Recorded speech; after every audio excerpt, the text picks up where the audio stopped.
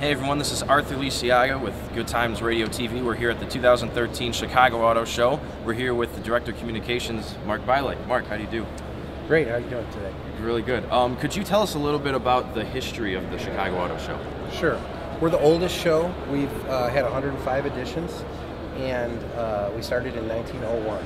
In 1935, the Chicago Auto Show came under the control of the Chicago Auto Trade Association, and we currently have produced that show since 1935. Very good. So how is it all formed every year? Like, how do you guys get those certain themes in on the showroom floor and all that? Yeah, so, I mean, you would think that you would plan the event year-round, but it doesn't really work that way.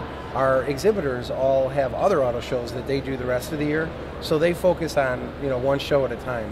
What we do is generally in about July, we go to each manufacturer and we talk about what they're going to do at our show, what they might have in their booth, what vehicles they might be bringing, what introductions.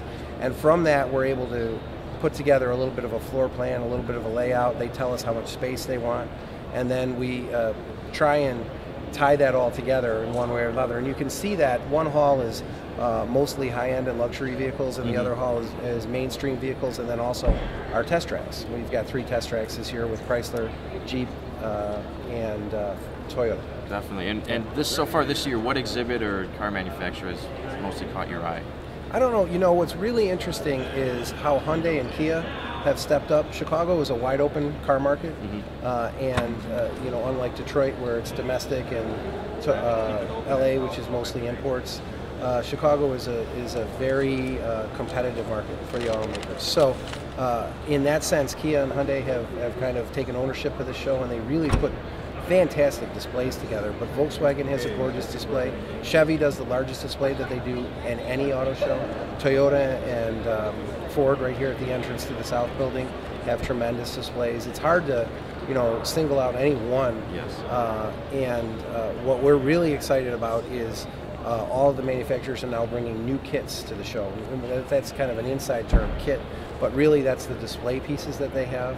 And they've all started building new kits, and we're getting those. So that you'll see higher end finishes, you'll see more integrated entertainment and more integrated activities for people to do.